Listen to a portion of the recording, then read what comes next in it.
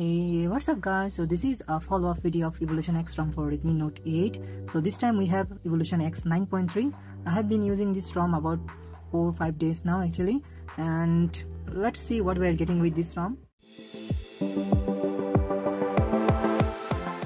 So first of all, as we always do, we will check our Android version and everything. So as you can see here, it's still on Android 14 and the Evolution X version is 9.3. The security patch level is 5th of August 2024, so it is a last build actually. Going back, in terms of UI, it's same. There is nothing new here actually. Everything seems to be working perfectly fine, no issue with that. And I did find some problem with this ROM right now.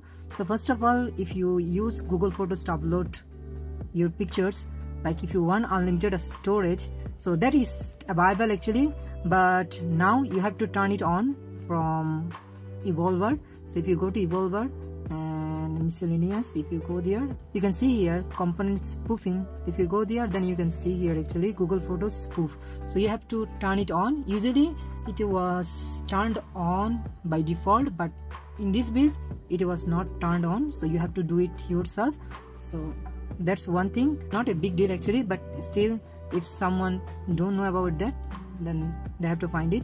In terms of customization, it's still same and everything is there actually, nothing new.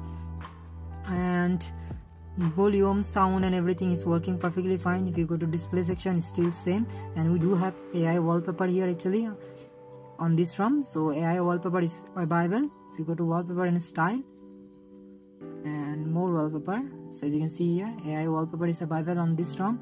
In terms of security and privacy, both face and fingerprint unlock works perfectly fine, so there is no issue with that. But as you can see here, it is working.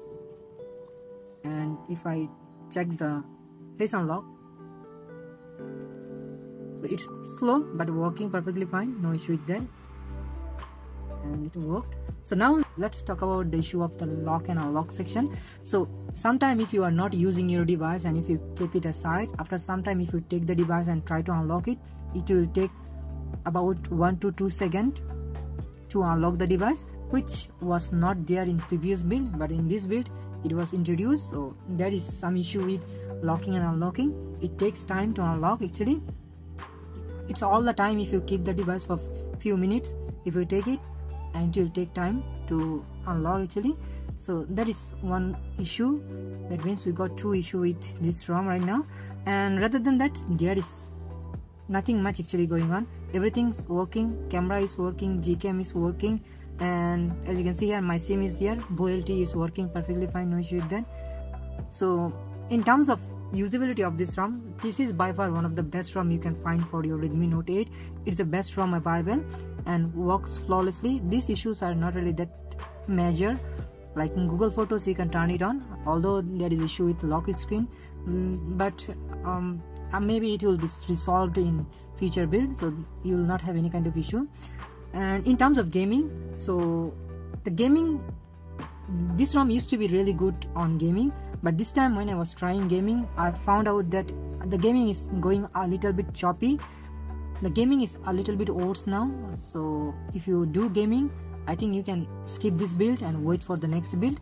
If you still want to flash this ROM on your device, the ROM link will be in the description below and you can flash it. If you are using Evolution X 9.2, you can do dirty flash, but if you're using different ROM, just clean flash the ROM to get good experience from it. So that's all about it. Thank you very much for watching, and I will see you in the next one.